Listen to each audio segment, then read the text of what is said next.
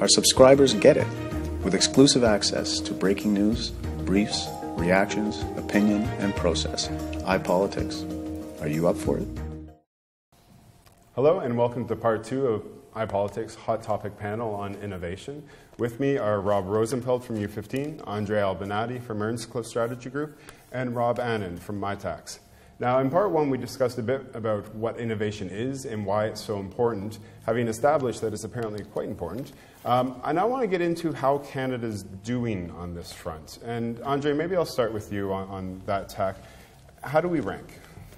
Well, I think Rob will take us through how we're doing with our public sector research, which is we're punching way above our weight globally, which is terrific. I think one of the areas that the Council of Canadian Academies and their reporting that they've done, a series of other reports, the Jenkins report on innovation, a number of reports on commercialization, on venture capital, on aerospace, the Emerson panel, and so forth, is, and it's something that the Department of Finance itself and Industry Canada is quite concerned about, is how do you stimulate private sector R&D? So we're falling behind on that. And largely, Canada is not producing the same number of patents that other countries are, competitors are. Our productivity is, quite frankly, very bad. And labor productivity, it's something, multi-factor productivity, we're doing very poorly at that. And that's something that governments are trying to figure out, how do they fix that?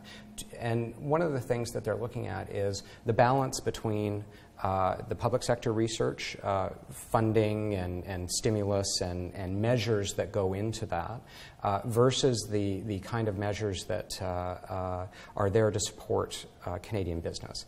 And so they're worried that they don't have that balance right. So they're both, and that's not just money. It's not just talking about how many dollars are on the table. In fact, it's about do they have the right set of policies, the right set of tools? Are they connecting Canadian research organizations properly to the private sector? Traditionally, there's been this kind of view that we've been pushing research out to the private sector, and that really what we need to be doing is actually pulling interest and intelligence and so forth from the private sector into our research communities and developing new innovative products and processes that way. So I think organizations that the federal government have been funding, like Genome Canada, CIHR, who partner with universities and private sector, are increasingly looking at ways in which they can partner and ways in which they can tangibly put a return on investment. And that's what the government is interested in.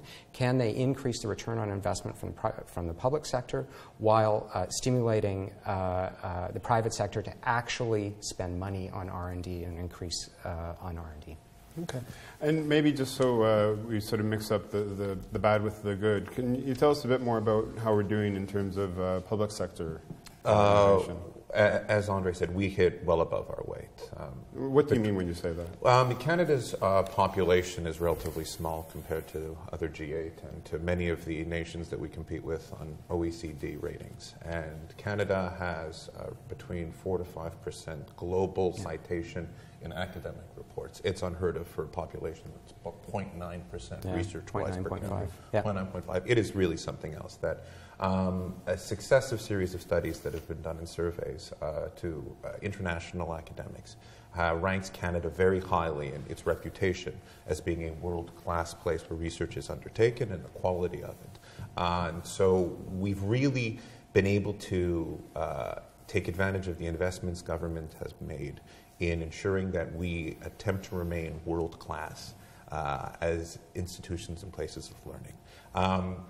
But it's a constant race. It's never over. And we're in a situation, as I think we're going to discuss in Chapter 3, where we are seeing people behind us really beginning to catch up. On some of our situations here, we're beginning to fall back even. But from the public sector, we do an investment in research and development that has been increasing year after year, while we're seeing, unfortunately, in the business sector, an investment or BIRD decreasing. Now, it's still greater by a factor of about $4 billion, but That is ever diminishing in each time, and it's something which is alarming because you would like the private sector to be more engaged in supporting research and development. And maybe I should ask that question here, and open to anybody who feels like answering, but what is it that accounts for that relative deficit of private sector innovation in Canada?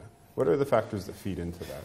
Well, that's kind of the $64,000 question. I mean, the several $billion question. Several billion, maybe, yeah. and we've had numerous panels asking that question. I mean, just for context, I mean, the private sector spends a lot of money on research. There's no doubt, but as a share of GDP, relative to other OECD countries, for instance, our business expenditures on R&D ranks us 20th in the world. So, we're not. Our businesses are not investing at the same rate as other countries' businesses, and that really has impacts on our productivity and on our economy. And so successive governments have spent a lot of time and a fair bit of money trying to stimulate investment. So why is industry not investing? Well, there's a variety of reasons. For example, one potential explanation has to do with the way, for instance, government supports R&D through industrial R&D. As Andre said, it's not just about the absolute amount of money, but often it's the distribution. And in Canada, we have a tradition of supporting business R&D through an indirect mechanism, namely the research and development tax credit, the so-called SHRED tax credits. And this is an indirect mechanism which is really designed to incent R&D, but to do so indirectly versus, say, direct funding mechanisms, which are more prevalent in the United States and in Europe, where you actually have, in some ways, sort of upfront investment by government in, sort of promising research or strategically important research and so on. We're an outlier.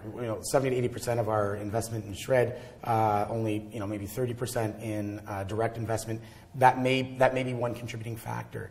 Our business managers aren't as well educated as most business managers in other countries. We don't hire the same number of PhDs per capita as other countries. So there's a number of indicators that point to possible explanations, but it's a thorny question. It's not obvious. Well, it's a bit of a chicken and egg too, right? Because if you're an innovative company, you're going to hire PhDs. If you're not a company that invests in innovation, you're not going to hire PhDs. So beyond government policy, are there broader structural issues that are part of this? I think we should recognize that this is not a new problem by any stretch of the imagination. That a Senate report in the 70s that was commissioned in Canada concluded that we had been worried about innovation in our business community in 1919 and around that time. So it has been a long-standing issue within Canada about how to address the fact that that we just are not ranked and we're not engaged as much in the private sector on innovation. That's right. We've also been right next door to one of the most dynamic and innovative economies in the world, the United States. So listen, Canada has coexisted with the United States, has signed NAFTA agreements and so forth, which actually was the starting of, I think, an increase in innovative productivity. But Canada had many closed monopolies, markets. So Andrea Mandel-Campbell, for example, why Mexicans don't drink Molson, sort of looked at the, one of the sectors she looked at was the beer, sort of brewing sector, and said, it's these odd closed loop monopolies that couldn't even trade across provincial borders, let alone globally. Mm-hmm. So, they innovate within their tiny, tiny niche. Mm-hmm. Also, for those companies who do trade with the United States, we're socially and culturally quite similar, so it's easy. So, so you don't need to work as hard to innovate, to find new ways to sell your product, to engage more directly. So, it's not that Canadian business has been lazy, but they haven't had to have the novel innovation.